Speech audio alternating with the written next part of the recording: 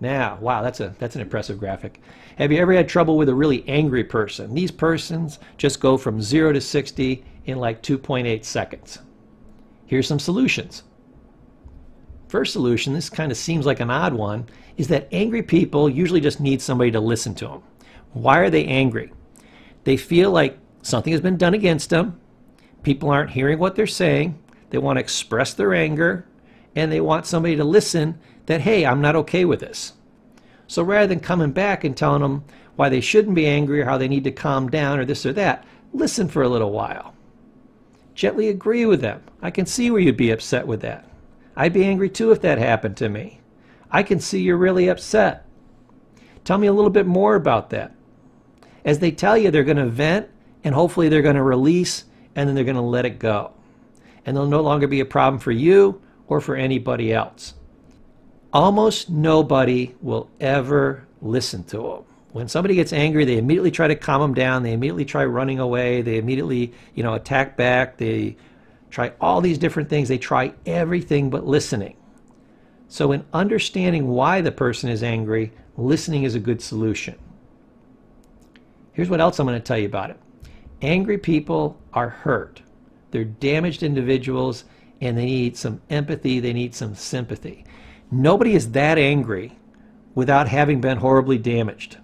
Now, sometimes you're not a therapist and you can't always fix it, but sometimes just understanding that they're a hurt person or a sick person as opposed to a bad or nasty or evil person really helps them. And if you can show a little bit of empathy for their problems and a little empathy towards them, know that they must have lived a hard road to be this angry, that can often help the person. Now, here's a great solution which can be very effective. Simply ask them, what would it take to solve the problem? A lot of times this person is so angry because they're frustrated. They have a problem, they just can't deal with it. It seems like nobody's listening to them, or they've tried everything and they're just on their last nerve. Plus, getting them out of the problem and focusing on the solution is a brilliant thing to do. In AA, they say when I stopped focusing on the problem and I started focusing on the solution, the problem disappeared. They're angry because they're thinking about the problem, thinking about the problem, thinking about the problem. That's what's growing in their mind. If you ask them what would it take to solve the problem and you genuinely assist them, the problem will go away, or at least they'll feel better that at least one person wanted to help them solve the problem. They'll feel better about you, and the anger will dissipate. Now finally, you notice this one repeats, you may need to kick their butt and back them off. Set a good limit. If you've tried all these different strategies and you say, hey, Mr. Paul, I tried all these. Professor Paul told me to try this technique and this technique. I tried it all, and they just keep ranting. At some point, you have to what? Shut it down. Tell them enough's enough. I tried to help you. I was very good about it, but you can't talk to me this way. I'm going to be very assertive. You've hit one of my what? Boundaries, not guidelines, boundaries, and enough's enough. Kick their butt. You'll notice this one repeats. Walk away and avoid them in the future. Perfectly good strategy. I would use this one over and over and over again with an angry person. Again, proximity rule. They can't be yelling at you if you're not in the area. Here's another strange technique. You can give them a gift, and a gift is any kind of favor that you do for them, any little thing that you give them, You say, hey, you sound like you're very upset. Let's go and let's talk about this at the bar across the street. Let me buy you a drink. And all of a sudden they can be angry, but they won't be angry across the street. They can't be angry when you're doing something nice for them, like buying them a drink and listening to their problems. How can they ever stay angry at you? Very, very difficult. They will tend to either go along with your suggestion, and then that solves it, or they'll say, screw you, I'm not going for a drink, but they'll walk away. It's the end of the conversation. Because they were mean and you were nice, it throws them totally off, and they have to leave now. It blows their system. Now, here's another type of problem person, a chatterbox. Blah, blah, blah, blah, blah. They talk all day long. We got some great solutions here for you. Remember I said walk away, I want you to run away. These people are never going to stop talking. There is no great solution to this. I got a second one for you. Hide and don't let them find you. These people are problematic because you're not a therapist and you can't teach them to stop chatting. So there's not a lot of great ways to stop this. You just have to make sure that it's not a problem for you. Here's another solution.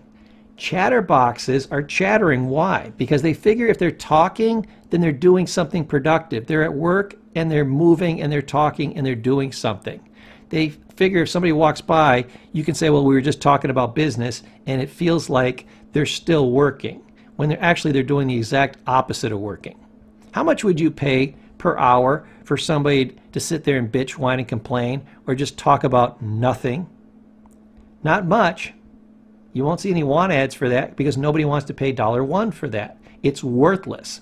So these chatterboxes, half the time, they're just naturally chatterboxes. The other half the time, they're doing it to avoid work. So if you get right to work, they'll stop chatting because they know you have to concentrate on what you're doing. Now, if that doesn't work, ask them to help you with something. Put them to work. They are massively afraid of work. This technique works wonders. You can also do the old fake phone call trick. Oh, hi, Bernadette. I didn't realize it was you. Yeah, I was just talking to Bob. Excuse me, Bob. I have to take this. And you're off the hook. Here's another solution. This is just for fun. Apply duct tape. Now you have to check your local laws in your area. I don't think this is legal in the state of Florida, but I just think this is funny. I had a friend, he thought he could fix anything with duct tape. Carpet coming up in the corner, use duct tape. Hole in your tailpipe, use duct tape. Dog won't stay put, use duct tape. 1,001 uses, right? Here's another type of problem person, a know-it-all, or a sexual intellectual, right? I love this one. It says, I know everything, just ask me and I'll tell you. So, how do you deal with a know-it-all? Solution. Ask them for a ton of information. That is way too much work. Now, if you ask them for a bunch of information, where'd you find that? Can you get me a citation for that? Can you find me more information on that? Do you have any literature on that? They just want to throw out random information. They don't want to do any work. And half the time, their stuff is erroneous. It's not true, or it's made up, or they can't prove it. So do a very simple secondary technique. Ask them to prove it. Where'd you see that? Where'd you find that? What's your evidence? Where could I find information on that? You can even act like you believe them. See, that sounds great, but I got a friend, his name's John, and he'll never believe me if I tell him that. Do you happen to have a reference for that? Or how can I prove that to John? He gave some decent arguments, but he's really a scientist about these things. He needs exact proof. What can I share with him? Most of these people will run like hell at that point. Now, the other way to kind of shut them down a little bit is to agree with their point, but help them see a new perspective. What does this do? It shows them that they don't know it all. So if you can find a new twist on it, a way they never thought about it, they'll kind of let things go. Or I can ask them a question that I know they can't answer. So if they say, hey, you know, aspirin is really good for arthritis, I say, did you know there's a study out there that shows it is good for arthritis? It helps to reduce inflammation in the joints. That relieves pain. Did you also know that it weakens the cartilage if you keep using that over and over again? And weakened cartilage does what? It creates arthritis.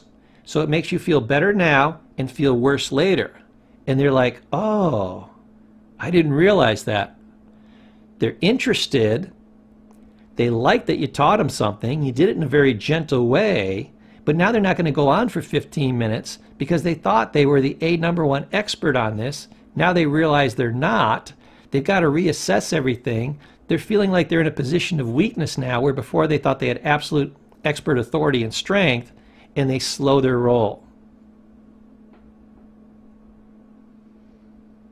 Here's another technique. You want to let them know that they're bothering you and that you may swat them. I love this graphic because it's absolutely perfect.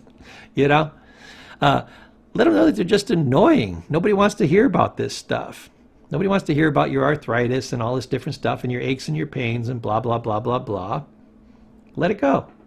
Not that entertaining. Not as much fun as you would think, Bob. Here's another technique. Use the proximity rule. I have certain relatives and certain old friends that, they're very good in small increments. They're good in 5-minute bursts.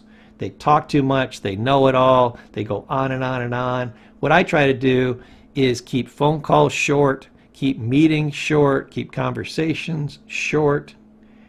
Almost like as if you're dating. You don't go out to dinner because that's a 2-hour adventure. You go out for a cup of coffee because that's a 5 to 10-minute adventure and you could always walk away. So use the proximity rule. Just get away from them. Here's another classic problem. Trouble with a nagging spouse, boyfriend, girlfriend, coworker. Nag, nag, nag. Absolutely, positively, no fun, very challenging. So, how do you deal with it? Solution number 1.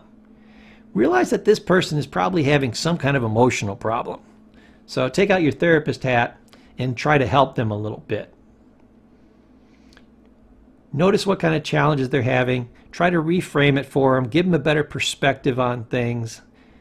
Point them in the direction of where they can get help for these different types of challenges. Here's another solution. Talk to them about the things that they're complaining about. Let them talk it out, which means let them go on for a little bit. Let them vent so they can decompress. When they get down to a decompression level where you can actually have a human conversation with them, slow their roll and get them to focus on the solution, not on the problem. Remember, when you focus on the solution, the problem disappears. Use that philosophy with them, and people will stop nagging when you start focusing on the solution. They can nag endlessly about a problem, but they can't continue to nag while focused on a solution, because nagging is problem focused, not solution focused. Works amazingly well. Another strategy, just hand them their head. Sometimes you need to set good boundaries and say, hey, you keep nagging and nagging and nagging. This needs to stop, okay? Go do this with your husband or wife. Go do this with your friends. Go do this with your dog. Don't do it with me. See you later.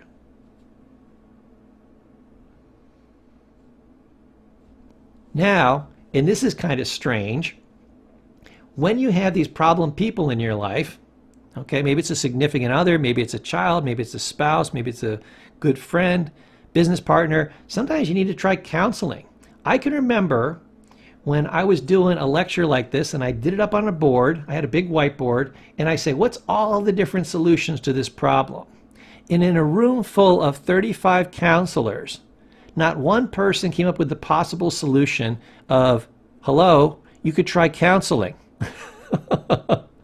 Apparently, they're not very good counselors because they didn't even think of counseling as an option for how to solve problems. Matter of fact, the core of counseling is not getting into your business, not getting all emotional. You have a problem, you share it with a counselor, and they counsel you on a solution, right? Perfect.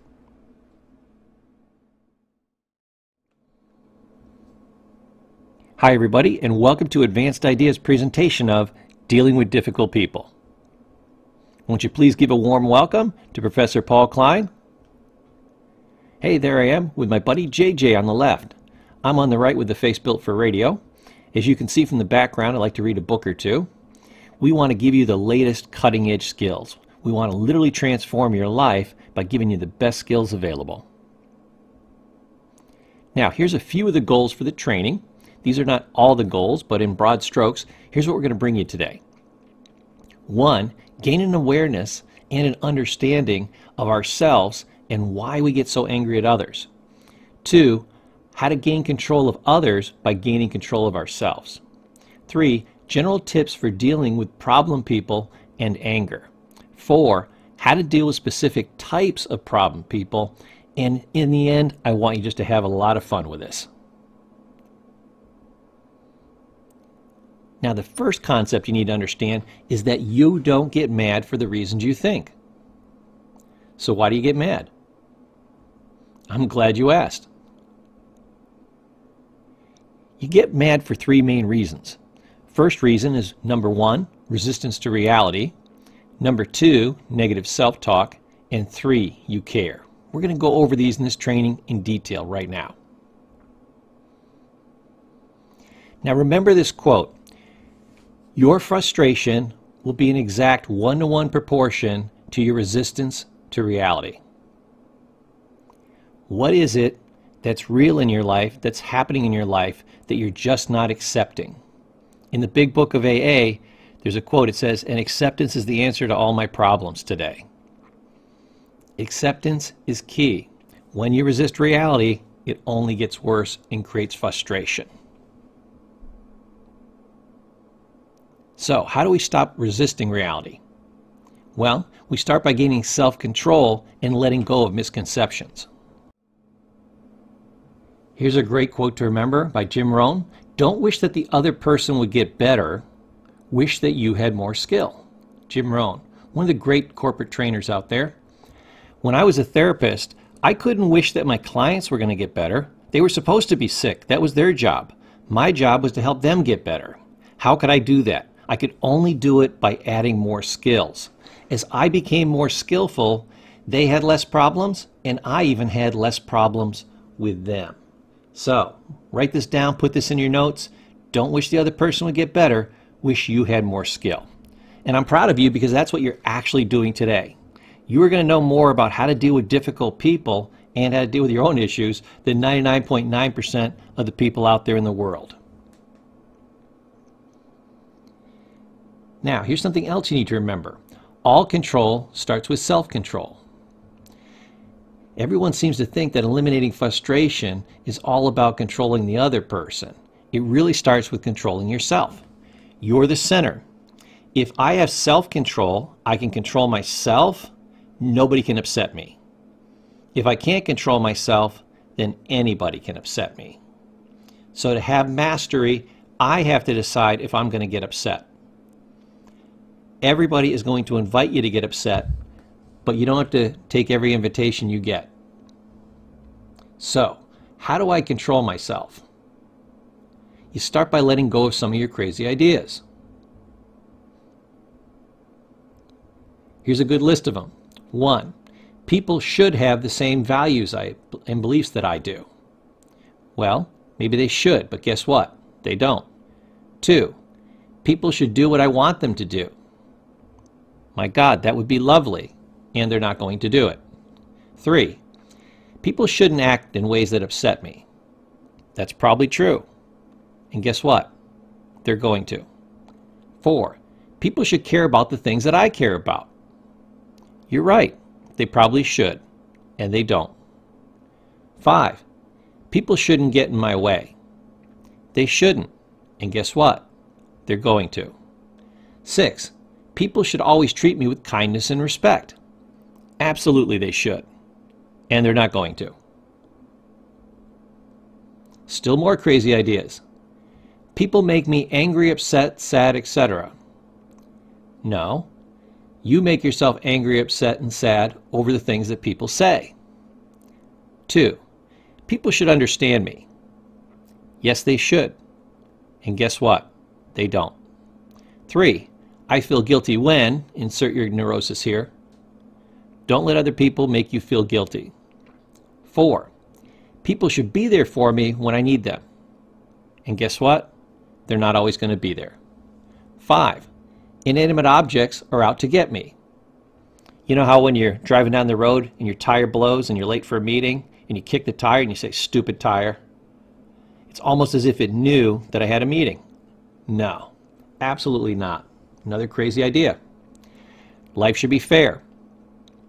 Life isn't fair. The only fair I've ever seen is the one in Tampa. It's great. You should come. They have a tractor pull, Ferris wheels, all kinds of great food and rides. That's about the only fair you're ever going to see. See, when you're a child from the age of 0 to 18, people run around and try to make things fair. So people have this crazy idea that life should be fair. No, that's an illusion we created in your childhood, and from 18 on, it's no longer true. Actually, it was never true, correct? So, how do we get rid of these ideas? Well, 1, dispute them. That's what I've been doing. I read you off the ideas. and then I gave you the dispute. 2, replace them. What does that mean? Replace it with a better idea. And 3, let it go.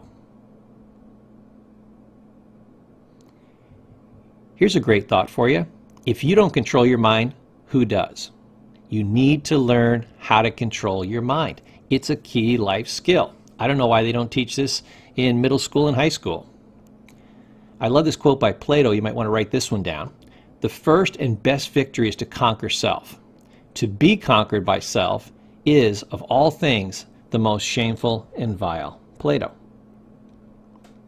Remember, no one controls you unless you allow it.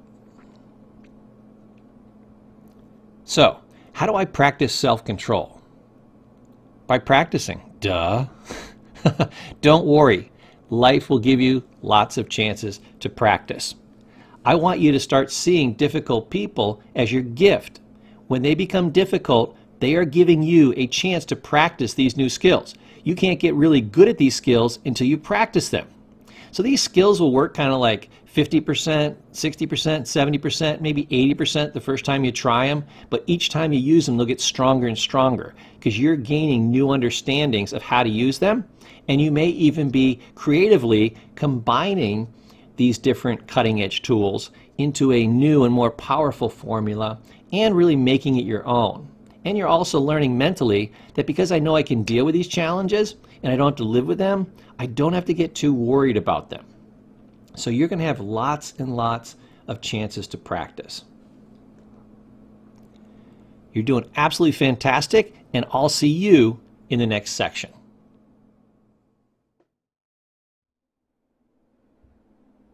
Okay, welcome back. We're in the final section. Can you believe it? Where did all the time go? You've done an amazing job. I can tell you statistically, slightly less than 5% of people who go out, they're lucky enough to find a course like this, they purchase it, only 5% or less will go all the way through the end and actually complete it. They have a challenge in their life, they've taken the time, they've found the resource, they have it in their hand, and still less than 5% will ever actually use it. Then they sit around and they whine and they complain. How come I have these problems in my life? How come these things keep happening to me? And to them, it's an entire mystery. They never figure it out. What's the challenge? They are. But that's not you. You're the 1 out of 20 that's going to be massively successful. You're going to have skills in this area, and you're going to be able to share this with family, friends, coworkers. Pass this on to other people.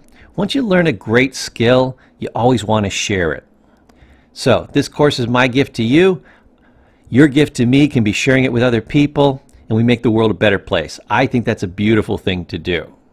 But I just want to tell you, I'm amazingly proud of you. If nobody's told you that they're proud of you today, let me be the first. Let's jump right in. We've got some additional final tips which are key to your success.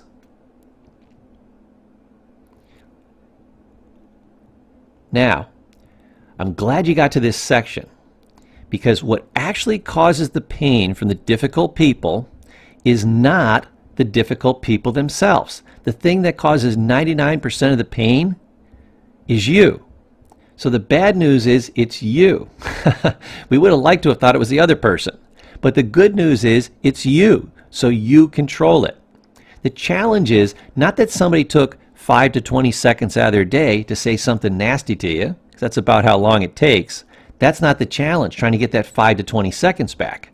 It's the fact that you repeat it in your head 1,000 to 10,000 times. So they're responsible for 1 unit of pain, and you're responsible for somewhere between 1,000 to 10,000. See where the bulk of the pain's coming from? It's the fact that you keep replaying these old movies in your head, these mental movies of what happened. If it had simply happened and you had let it go, it would have been insignificant in your life. And 99% of it would have been forgotten within a day or two. Now some of these things can last your entire life, right? Why? Because you practiced and rehearsed them in your head so many times. There's an old AA expression, Alcoholics Anonymous, and it simply states, if somebody had done to me what I did to myself, I'd have killed them. You are really doing the harm to you. Stop replaying these movies in your head. Matter of fact, if I go to a bad movie, I get like halfway through and I'm like, this is rubbish. I walk out. I sure as hell don't go back 1,000 to 10,000 times and watch it over and over again. And then complain to people that somebody made a horrible movie. You're the one making the movie. Just let it go. My dad gave me a good analogy of this. He said, okay, it's going to take somebody 5 seconds to 10 seconds to say something nasty to you. There's 330 million people in America. About 10% of them are jerks. That's 30 million. If each one of them gets, say, 20 seconds of your life is going to be over about 500 times. So don't give them more than that 10 to 20 seconds. Certainly don't extend it out to hours and weeks and years. That's crazy. Don't replay the old movies in your head. Now, here's the ultimate solution for you. Read this book over and over again. I love this book. This was a great little book. It's kind of a cute book. It's kind of a fun book, but it teaches you specific tools, strategies, and techniques for how to deal with screwed up people and why they're so screwed up. So I think that's a great book to have on your shelf. You can buy it for just a few dollars on Amazon. Go ahead and get it used. I'm going to make a few book recommendations to you. I don't think any of these books cost more than $10 on Amazon, even with shipping, but go ahead and check it out. Now, other reading recommendations. Coping with Difficult People. That's another one on dealing with anger management and dealing with difficult people, just like the training you've been through. Here's another one specific to dealing with your anger. If these people are really making you angry, if that's an issue for you, you know, you might be one of those people that lets it go. Fine, then you wouldn't need this book. But if it continues to burn you over time, after the issue has happened, after they've said those 5 seconds to 20 seconds, you're still angry, grab this book. It's called Angry All the Time, An Emergency Guide to Anger Control. Very simple book. If you want something a little bit more sophisticated, I would get this one. It's called Your Erroneous Zones. It's an old classic by Wayne Dyer. I think he did it back in the 70s, but a wonderful book. I used it in therapy many times. I treasure it as a guide on my shelf, and it'll not only help you with the anger management, but it's going to help you with a lot of different areas. They call it the erroneous zones because these are all the false and negative beliefs that you have that make your life less livable. And if you're simply aware of them, you can do a quick turnaround and multiple areas of your life will get better. So that's a very powerful book. I would definitely get that one. There's another one. This one's actually on the Zen philosophy. This will help you peace out about pretty much everything and have a new perspective on life. Give you a lot of beautiful new philosophies to make your life even better. It's called The Power of Now. It was like a #1 bestseller, I don't know for how long. It's by Eckhart Tolle, and that's a wonderful book to get. And this one I really like is by Richard Carlson. He's the one who wrote Don't Sweat the Small Stuff. It's called You Can Be Happy No Matter What. Don't you have to own a book by that title and have that book up on your shelf? Absolutely, positively. I would get every single one of these books. I think we're talking about 6 books, so maybe $60 to $70 tops. Boom, you're done. Pick through, spend 5, 10, 15 minutes a day, maybe 4 or 5 days a week. By the end of the year, you're going to have solved so many of your problems, you will be amazed. You will leapfrog 10, 20, 30 years ahead of where you should be mentally and be so squared away, it will be amazing. That's my wish for you. That's my gift to you. Now, final recommendation. If you don't want people to push your buttons, remove them. Why are people upsetting you? Clients would come to me and say, Paul, this person keeps pushing my buttons. They keep pushing my buttons. And you know what I would say to them? I would say, oh, then just remove the button. What do I mean by that? Well, what happens is when somebody says something, almost like in the movie Back to the Future, every time somebody called Marty McFly chicken, he got wildly upset. Took him 3 movies to figure this out.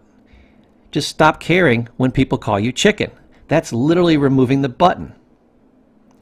Then when somebody called Marty McFly chicken, he's like, yeah, so? He didn't care. The button was removed. So people could push this dead button. It's like you snip the wires on it. They're pushing this dead button and nothing is happening. That's what you need to do with each of your buttons. Anytime somebody pushes your button, they make you upset, they're showing you an area that you need to get over, and therefore you've killed the button. Then people can come up between now and you die and push that button, and you'll only laugh because you'll be looking at them like a fool while they're pushing a dead button. Just imagine somebody there like pushing a doorbell button and you disconnected the ringer 10 years ago. And you're just laughing because they think, you know, you're going to come to the door and they're going to sell you something. You know, these people want to sell you on getting angry, so they push the button. I also want you to think of buttons as like slavery. They push the button and then you have to get angry. So all they got to do is push the button. And it takes them, like we said, just 5 to 20 seconds to push the button. And then you've got to spend days, weeks, months, and years of your life feeling bad. Nobody should have that much control over you, that much power, that they put in such little effort and it causes you such massive pain. Remove the buttons.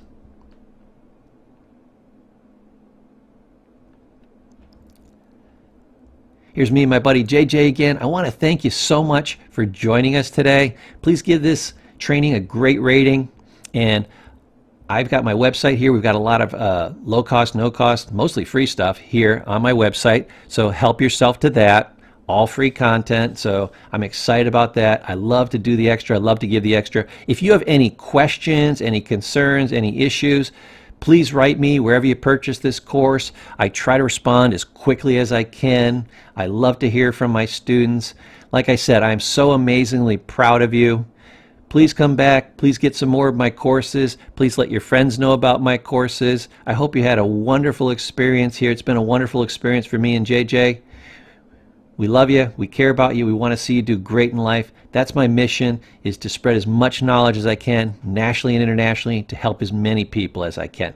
Thanks so much for being part of our team, and I'll see you in my next training.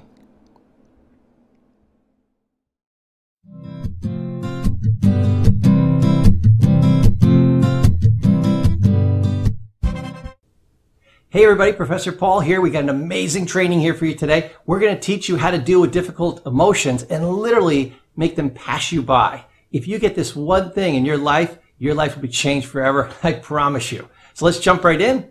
Okay, now, everybody needs to learn how to deal with difficult emotions. There's emotions of anger, there's emotions of fear, frustration, depression. You can use this towards whatever you want to apply it for. To keep it simple, to keep it easy, I'm going to use this towards anger. And we're going to start by looking at what are the typical strategies that people use and why they work or why they fail. So the first technique that people use to get over something is they use what's called the time technique. So what they do is the anger or the frustration gets inside of them and it goes round and round and round, burning them up, tearing them up, physically, psychologically, mentally, draining all their energy, and it goes round and round and round, and eventually it slows down. This could take days, months, or years, and it peters out. This is the absolute worst technique, but it is by far the most popular. This is why most people lose, and they don't know how to deal with anger and frustration, except to yell at people and drink and do all these crazy things and just let time go by. Worst technique. Second technique, it's called venting. Little bit better. People have a difficult issue. They let it in, and then it goes round and round and round, round and round and round, and eventually they, I don't know, kick the dog, hit the heavy bag, talk to somebody, do something to try to release some of this emotion, and that's called the venting technique.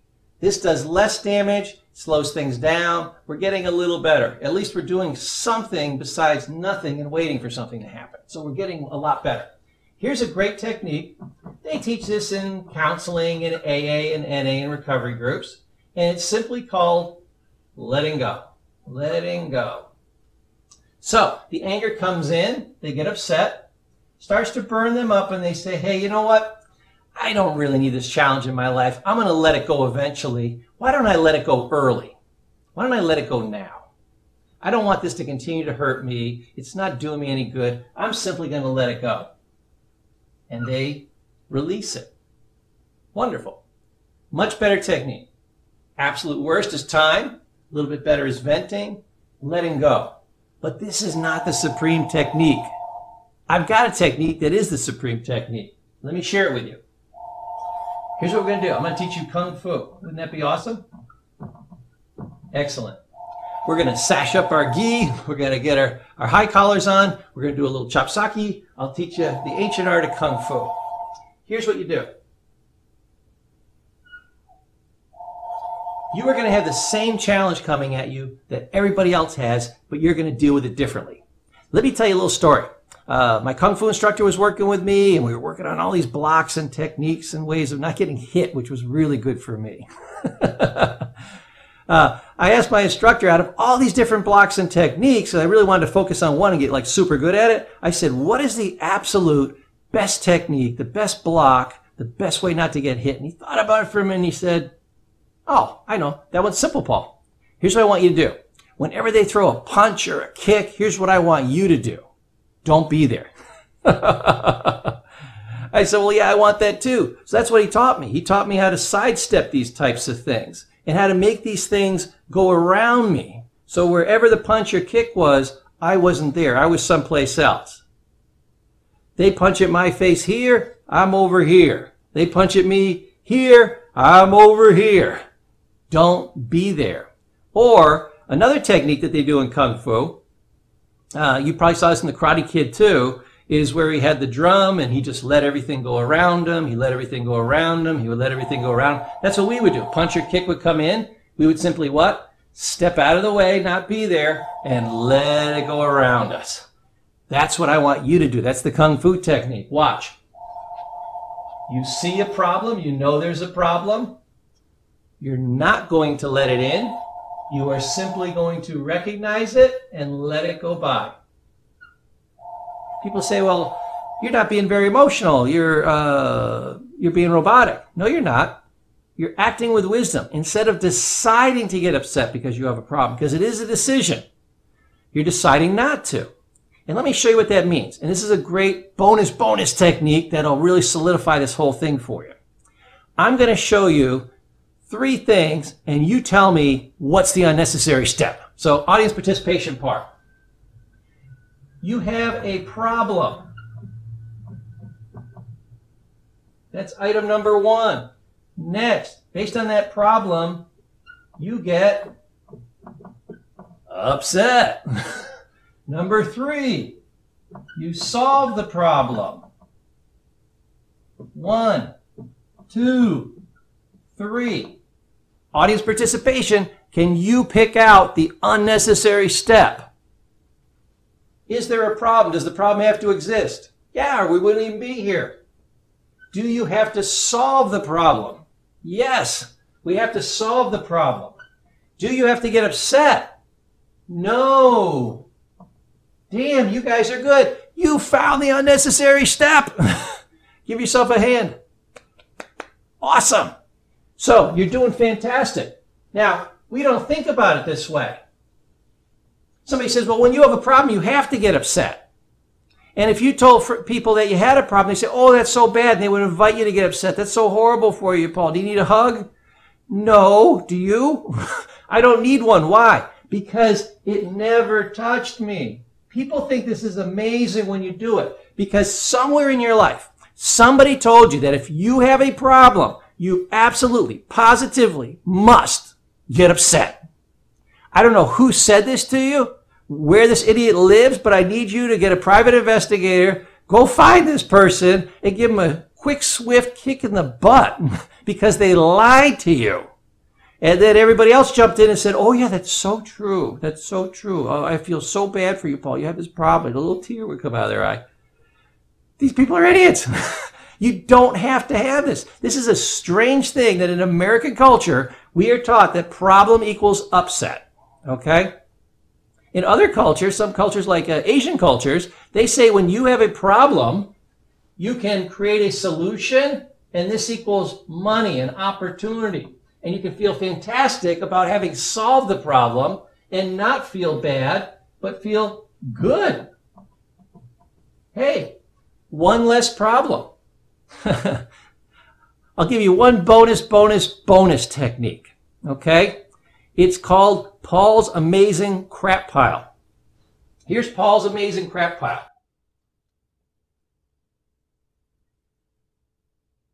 Couple little flies. People can't believe I've only had one art lesson, okay? In life, crap is going to happen to you.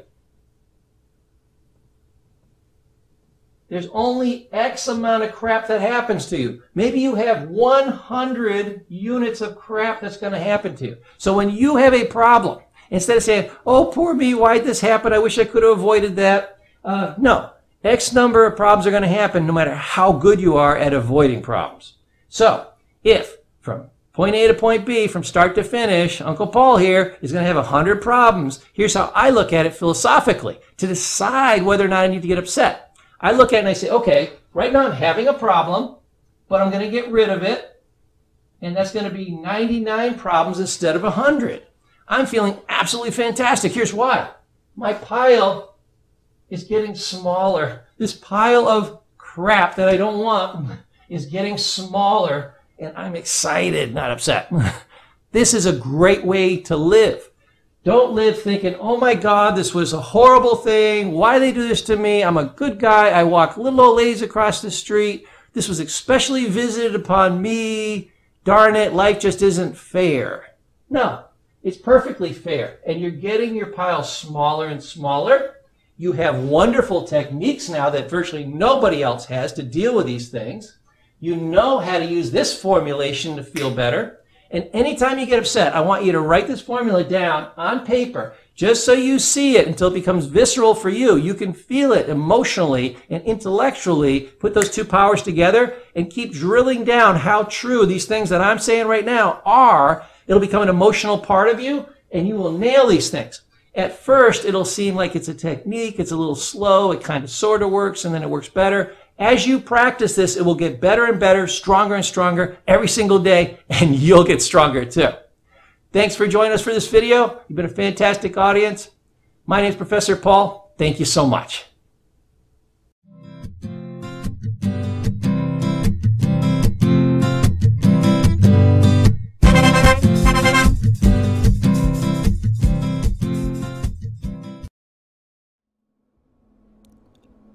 Okay, welcome back. You're doing an absolutely amazing job. Now, here's some of the ways that we allow people to control us. And the first one, this is a big one, is guilt. We've been taught to feel bad about ourselves from childhood if we don't do things for others. This is how people controlled us. But it's also how we got our societal conscience, so we don't end up as psychopaths. So it's an important skill, but the secondary skill that you need is how to move past guilt. Resentment. When others hurt us, we carry the hurt for free. My question to you is why? Why let them rent space in your head? Again, the answer is let it go. Love. When does love become manipulation? My wife is really good at this. She says, oh, honey, my shoulder hurts. Can you give me a back rub? And I say, okay, but let me finish my project. And she says, but honey, if you loved me, that's the exact moment love becomes manipulation. Ego. We are our greatest strength and our greatest weakness. Sometimes our ego gets a hold of us. We think people shouldn't be able to do this and shouldn't be able to do that to us. And the reality is, we talked about this in the last section, they can and they will.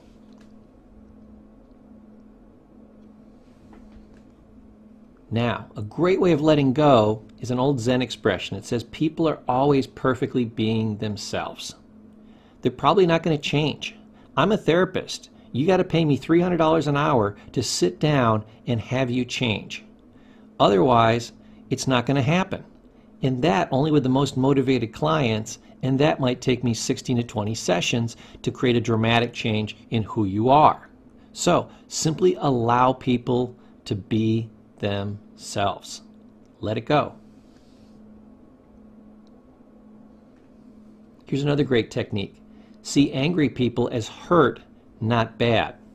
I remember when I first started doing drug and alcohol counseling, they said, here's what I want you to do. Picture the patient with a huge bandage on their head. Why? That way you'll see them as hurt and sick. They're not bad people getting good, they're sick people getting well. And when they curse you out and write your name on the bathroom wall, and they do all these nasty things to you, when they resist your treatment, when they cause you all kinds of problems, realize that's why they're here. They're sick. You work in a hospital. What kind of people live in a hospital? Sick people. That's right, exclusively. As a matter of fact, when they stop doing these behaviors, they're too damn healthy and you have to discharge them. So always see other people that are difficult as sick, not bad. As hurt, not bad. It'll help you have a lot more compassion with them and be a lot more gentle on yourself. Now also know that people are sometimes going through a difficult time. You don't know what's happening in the other person's life. They could have a divorce or some kind of really deeply emotional breakup. They could be going through a layoff or unemployment. They could have had somebody very close to them die. Maybe their mother died. Maybe their wife died. Maybe it happened under horrible circumstances. I had one addict, he backed over his child in the driveway. That was not a good day. That was a major trauma for him, his family, everybody around him. Mental illness can be another issue. What percentage of people in the population do you think are mentally ill? It's actually 25% at any given time. And as a matter of fact, I think it's 51.6% of people lifetime will have a major mental health disorder. That means if you're healthy, mentally healthy, you don't have a mental health disorder between now and you die, you're actually abnormal. You're in the minority. Now, it could be a sick child or parent that they're dealing with at home. Alzheimer's rates are huge. Kids get sick all the time. Could be a new baby. Maybe then they're not even sick. Babies are amazing. They sleep 16 hours a day, but they like to do it in about 20-minute to 40-minute increments. And the rest of the time they're up, they're crying, they're moving around, and they need attention. They could have an injury that you don't know about. They could have a horrible back pain, shoulder pain. They could be having migraines. There's all kinds of things that could be going on. They could have cancer. You don't know. There could be a million other things that are going on.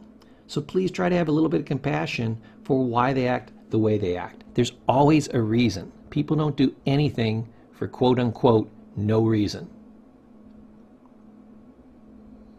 And I love this quote by Longfellow. If you're taking notes, please write this one down or go ahead and capture a screenshot. If we could read the secret history of our enemies, we would find in their lives sorrow and suffering enough to disarm all hostility. I remember there was another quote like this that says, "Be kind to everybody you meet. They've just returned from a hard battle." What's that battle? It's called life. It's rough out there. People don't have it easy.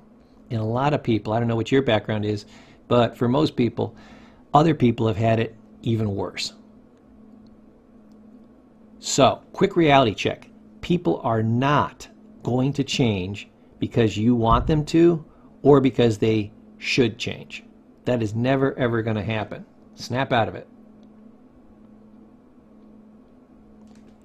Now, our control over our emotions, one of the great ways to control your emotions is to change your explanatory style and our responses.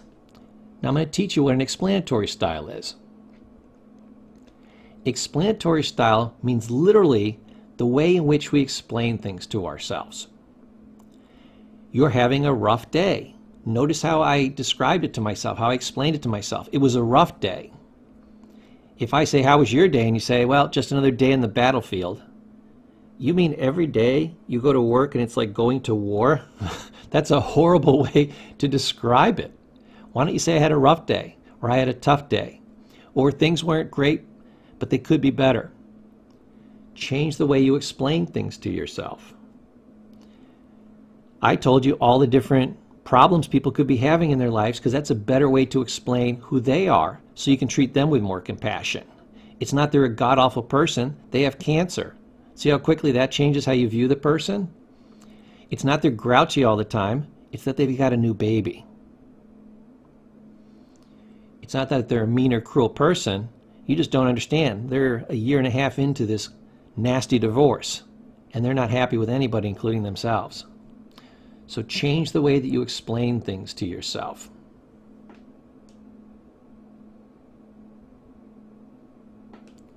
Now, this is very important. I want you to know that it is impossible to be disrespected. Why? Because respect is internal, not external. You either respect yourself or you don't. If you only respect yourself on the days that other people respect you, you're going to have some really bad days.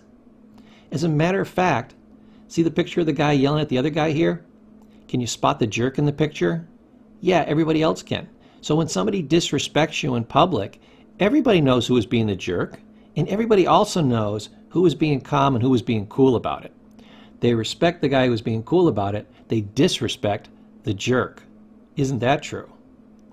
Also remember, your respect is internal, not external.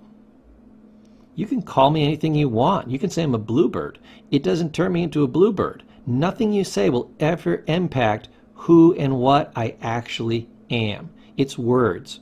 When somebody's disrespecting me, you know what I hear? Blah, blah, blah, blah, blah, blah, blah, blah, blah, blah. That's it. Because their words have no meaning, no impact in reality. It's simply an invitation for me to get upset, and I don't accept every invitation I get. Now, can you spot the jerk in this picture? No, because they're both going back and forth. Look at the previous picture. When somebody's being a jerk to you, but you're being cool, everybody can spot the jerk. They know what's going on. The minute you engage and you start giving as good as you get, then nobody can figure out who's the jerk. As a matter of fact, if you were to look at this and I said, who's the jerk? You'd probably say what? Both of them.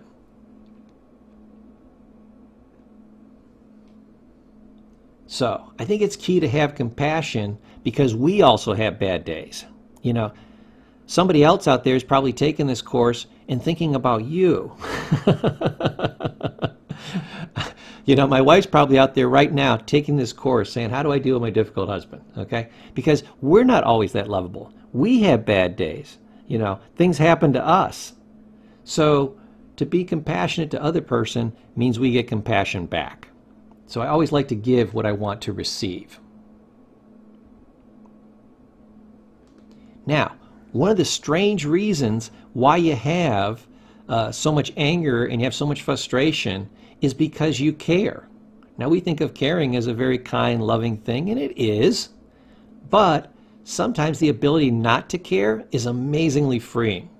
And I put this bumper sticker up here. It says, I feel so much better since I gave up hope.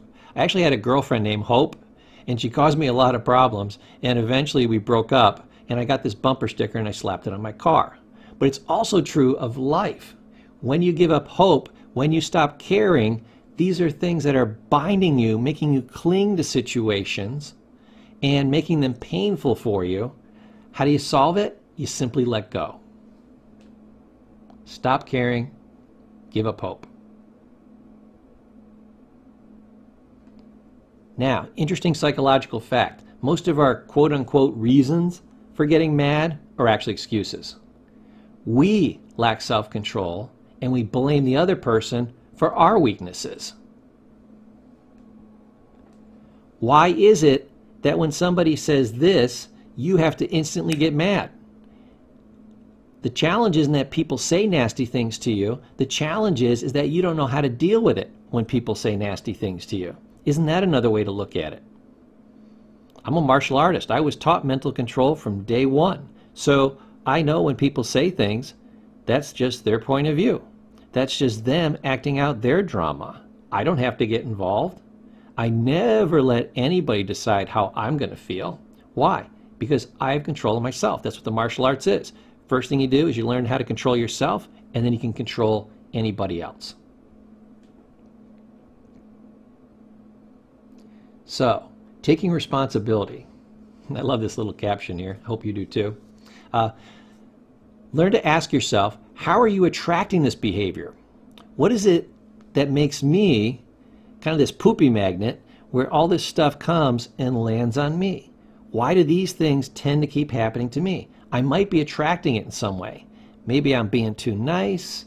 Maybe I'm doing little irritating or sarcastic behaviors and I don't know, and then people are coming back at me. Somehow I might be attracting this behavior. If I can figure out how I'm attracting it and then stop doing that, wow, a lot of these challenging situations, these difficult people are going to start going away. How am I causing this behavior? Maybe I interact with people in such a way that it causes them to want to come back at me. If I can figure out how I'm doing that and stop doing it, problem solved. Third thing, I'm not attracting it, I'm not causing it. It is totally the other person. Now I've got to work with the piece that I can control. And the piece that I can control when the situation is just as I described, it's how am I allowing this behavior? Because if you allow the behavior, it continues. If you don't allow it, it typically stops. Those are the 3 ways that you can take personal responsibility for dealing with these challenges, and it's amazingly effective. This will deal with almost like 70 to 80% of the challenges before you even go through the rest of the techniques and the training. Now, here's some ways that you can use to make sure that people like you better so you never have these challenges in the first place. They always pick the most attractive targets to mess with. They want to mess with somebody that looks like an easy target and somebody that's not very good to them. Look down through this list. If I'm being friendly, positive, I'm giving sincere compliments, I'm praising this person, I'm seeking ways that I can help them, I give them good, kind, loving attention, I share things with them, I listen to them well, and I express liking. For difficult people, this is literally a list of all the things that they never got in their life and is probably the primary reasons 1 through 9 of exactly why they're so damn difficult. If you are like this to them, and this is how you present to everybody, it's very unlikely that you'll become a target for difficult people. Why? Because they are starved for these things.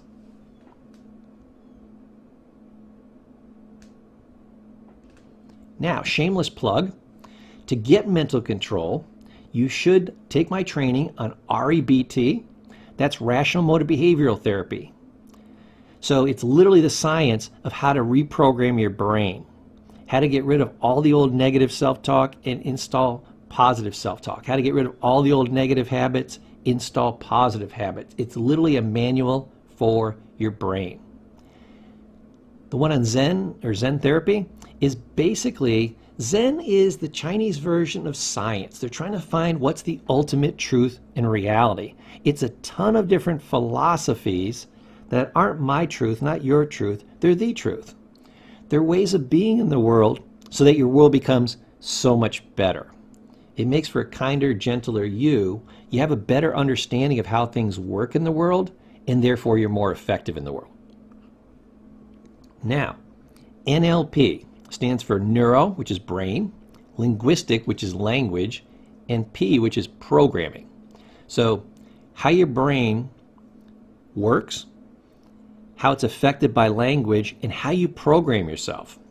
So this is a great way to gain skills. A lot of salespeople use this. It's another science of how your brain works and helps you to understand yourself and others so much more. I've also got one on coping skills. This will also help you deal with difficult people, and persuasion strategies. This will help you get your way more often, and you might even be able to persuade some of these difficult people. I think these are literally the 5 main life skills everybody needs, regardless. Okay, that's it for this section, and I'll see you in the next training. Here's another great set of techniques. This is how to be less of a target. So this isn't absolutely dyed-in-the-wool, stop them in their tracks technique, but it will work very, very well for making you a much smaller target and having these challenges far less often. Remember, no system's 100%. So the first system is make a friend.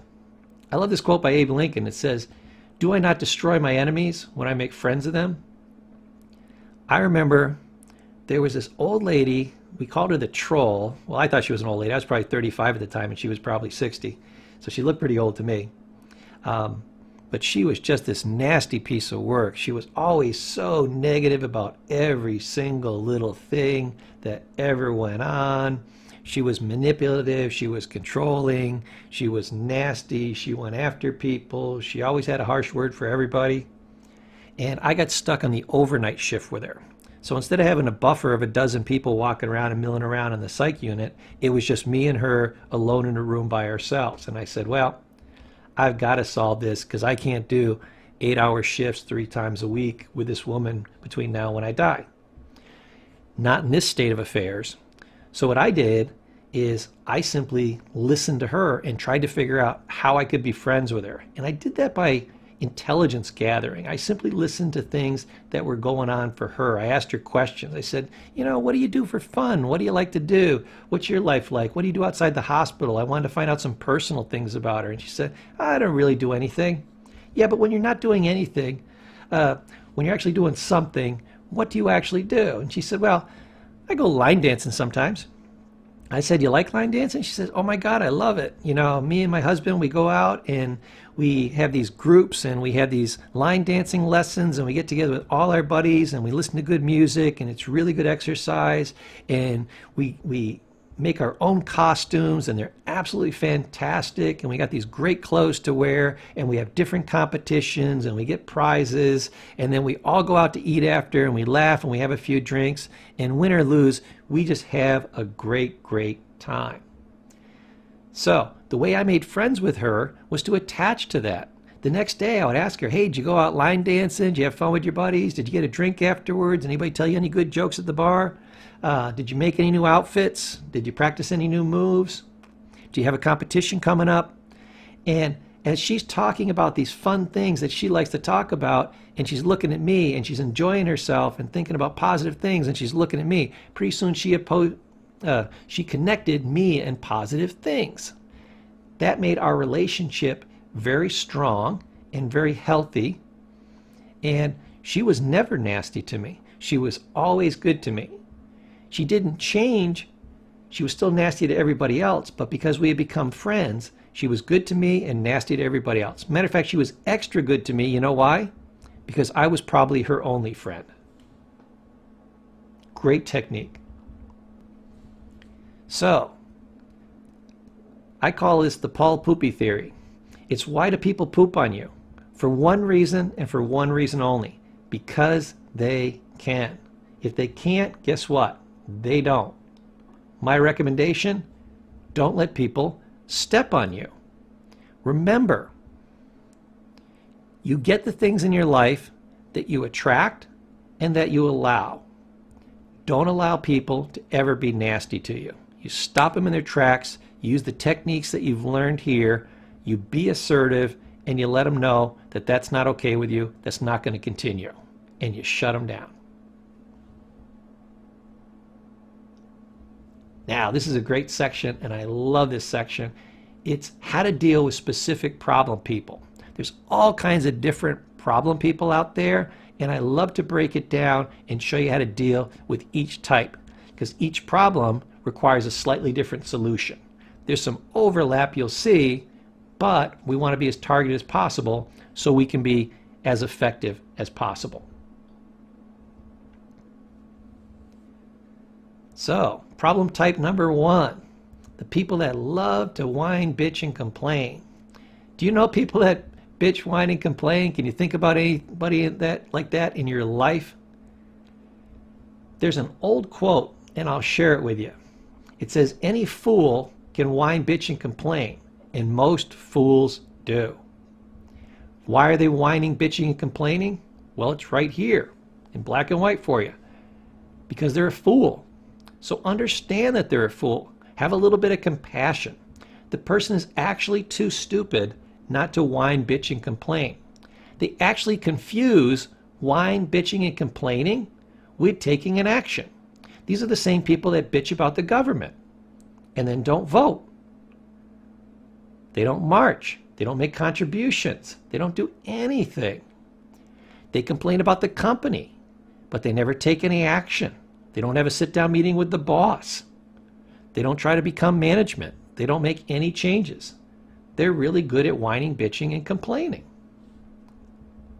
So let's move on to the solution. Now the first solution is ask them how they're going to solve the problem. You're going to get a look like you're seeing in the graphic here, this deer in the headlights look, because what you have to realize is their theory was whining, bitching, and complaining was actually doing something. If you ask them what they're actually going to do to take an action, they don't even understand what you're asking. It blows their little minds. They don't have an answer for that. They only got as far as how to whine, bitch, and complain. They never thought about actually solving it. So when you ask them how to solve it, they're going to almost immediately stop talking about it because they no longer have what? Anything to say. Here's the other solution. I call this the proximity rule. Walk away and avoid them in the future. They have to be near you to complain. I remember as a comedian, there was an old joke, and he said, "Oh, I just realized you were annoying and my legs work." And he started walking away. That was his solution. That is actually the perfect solution. They have to be within shouting distance to complain. So I just walk away and I avoid them in the future. Very simple technique, very effective. When I hear somebody whine, bitching, and complaining, I hold a finger up and I say, "Wait a minute, I just realized I had a meeting. Hold that thought and I'll get back to you later." And I walk away. You can also just try ignoring them. I got a little joke here. It says this has worked for women for thousands of years. Ignoring them means they'll stop talking to you. Typically when you ignore somebody, when they see they're not getting the attention, they don't repeat the behavior. Remember we said that you get the behavior that you allow and that you reward? Your attention is a very subtle reward to people. People love attention, but they hate to be ignored. So if you pay attention to them, they'll whine, bitch, and complain, and they'll do it more and more and more. If you ignore them, they'll do it less and less and less. Another problem type, bossy and aggressive people. Do you know anybody like this in your life? Here's some good solutions for them. Befriend them, just like we talked about before. Here's what I want you to remember. If you're taking notes, write this down. Friends don't attack friends. This will solve the problem.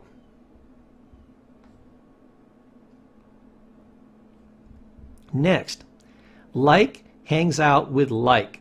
So you can squeeze them out by hanging out with positive people who will support you. Negative people will not hang out around positive people. And the positive people that you're around will drown out the negative person. So no matter which one of those techniques works, staying around positive people will work. It'll repel the negative and it will support the positive. Either way, you're going to what? You're going to defeat this person quickly and easily. So much easier than trying to do it on your own. Here's another solution that I love to use for a lot of different styles. Kick their butt. You know, just raise the cost of doing business. If they're being aggressive and they're being bossy, set a limit, be assertive, tell them it's not okay, back them off, let them know there's a cost to doing this and that you're not going to accept it. So within this technique, you're not allowing it. Remember, we get the things in our life that we allow. You're cutting that out. Then people tend to do things that are rewarded and tend to stop doing things that are consequenced or punished. So you're giving them a punishment here. It'll work for both reasons. Now, I call this type of person a sniper. They're the passive, not so passive aggressive type people. They like making funny little jokes or little comments behind your back, you know, or snide little comments in staff meetings and things like this, or when you're around friends or coworkers. They're snipers. They just make these little comments, say, "Oh, I didn't mean anything by that." No, everything means something. So these people are typically difficult to deal with, but I'm going to show you some fast, simple, and easy ways to handle them right away. So, solution. I take them aside. So even though they said something to me in public, I take them aside and I let them know that their comments are not okay and that they need to stop. Once you expose a sniper, they've lost all their power. The power of a sniper is you're getting shot at and you can't figure out where it's coming from. It's covert. If you make the covert overt, you uncover what is covered, you expose it, the technique no longer works for them. They can't snipe and not be exposed. Now, the first time I take them aside and I let them know that their comments are not okay and they need to stop. If they continue to do it, then I call them out in public. And I use technique number 2. I ask them publicly. I say, hey, you didn't mean to hurt or disrespect me when you said that, did you? And they're very innocently going to say, oh, no, I didn't mean anything by that, Paul. Well, I think they're going to get it and everybody in the room is going to get it. I say this very innocently the first time I ask them publicly. The second time I ask it, I say, you didn't mean to hurt or disrespect me when you said that, did you? And when they say, oh, no, I didn't mean anything by that, I mention the history. You've done this several times, so I'm not really accepting your apologies anymore, and I'm calling you out on it. You need not to be hurtful to other people. You need not to disrespect other people. You state this publicly, and they'll no longer do it. They will pick on everybody else, because remember, they're snipers. They only like to attack. They're cowards. They only like to attack under cover. Remove those covers, call them out. That's their worst fear realized, and they will immediately stop. Here's another way to solve it. Have a conversation with their boss. And I put boss in quotes here because it can be anybody in their life that has influence over them. So who's the boss? And I use a little graphic here, the old TV show, literally called Who's the Boss? It's anybody that can influence them.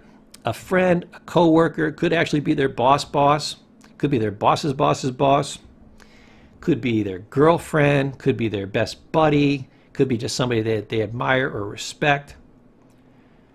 Let that person know that you're having a challenge with them. Ask them if they can help you. And literally help this person. Say, you know, Joe always likes to make these comments during staff meetings. It's really making him look bad. It's impacting my job. It's becoming challenging. He's kind of looking like a jerk in front of everybody else. You know, at some point I'd like to think that he'd like to move ahead in the company, and he can't do that when he's doing this sniping and making enemies because nobody's going to support him to management.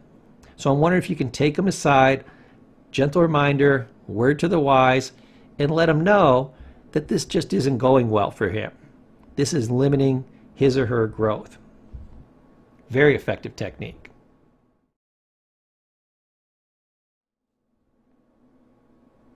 Okay, ladies and gentlemen, the moment you've all been waiting for. Problem solving, specific techniques. Bring it on, baby. I love that graphic. So let's get right to it. Now, the most important part of solving problems is to start with a great strategy. As you can see, the guy on the right didn't have a very good strategy. He brought a knife to a gunfight. Not a great start. He's not going to have a great finish either. Let's start by looking at relationships. Now, this isn't a relationship, it's a disaster. When one person has too much control, everything falls apart. Here's the major challenge with relationships. People are actually in a negotiation and they don't realize it. So what you have to realize is that people are constantly negotiating their relationships. So every time you do something, you're literally setting precedents.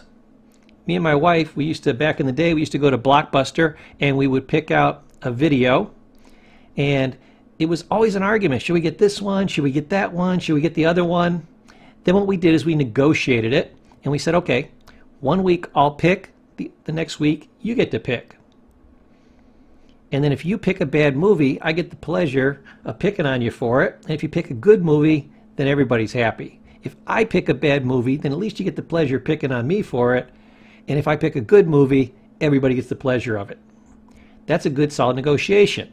The other thing that we agreed to was, don't get too nervous about what anybody picks. Here's why. We're going to ultimately see every movie that's worth seeing. They're not making them quick enough. So you have to realize that you're in a negotiation.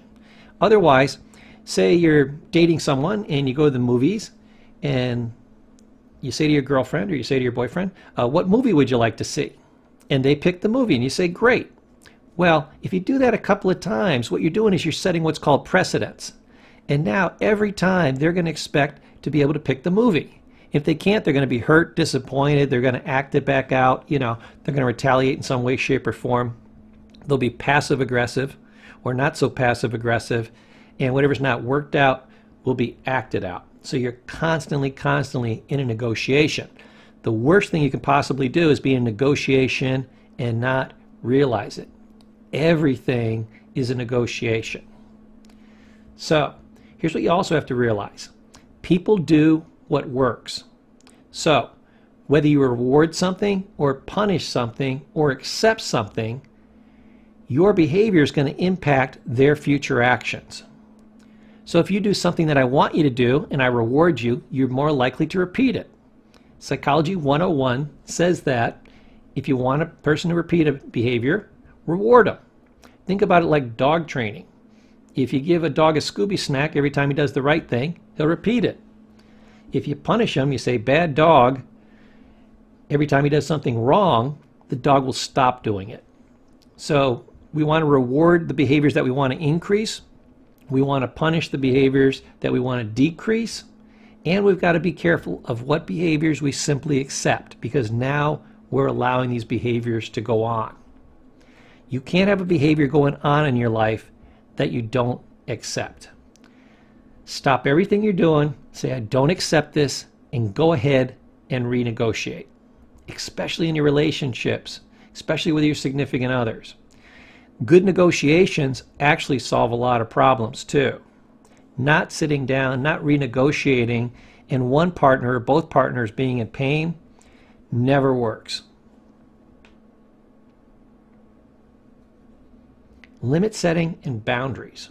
I love this quote by Anne Catherine. It simply states, boundaries empower us to determine how we'll be treated by others. So I want to define two different things. A boundary is an area like this brick wall that you can't go beyond. I like to think of it like driving down the road. You've got a white line and a breakdown lane. That's like a limit setting. You can float within that breakdown lane as much as you want, but when you hit the guardrails, that's the point at which I won't let you go beyond. You've hit a boundary. So there's soft boundaries, basically, which are limits. You can play in this area, but don't go past it. This is your warning area. You shouldn't even be in this area, but don't go past it. And if you come up against my ultimate boundary, a solid boundary, bam, you're really going to hit against it, and then everything stops, and we have to go over and we have to have a discussion about this. This is where I will no longer tolerate it. So there's limits and there's boundaries. Think of the limits as guidelines and the boundaries as true barriers, literally a brick wall. If you set good limits and you set good boundaries, then people won't go past them.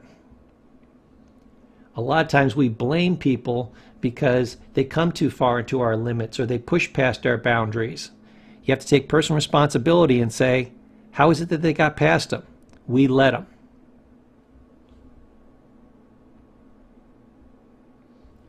Now, remember we said relationships are one of the biggest problem areas. So the way that we get rid of most of the problems isn't by solving problems as they come up, but being proactive and make sure that we're following the basics of a healthy relationship so that we never have these issues.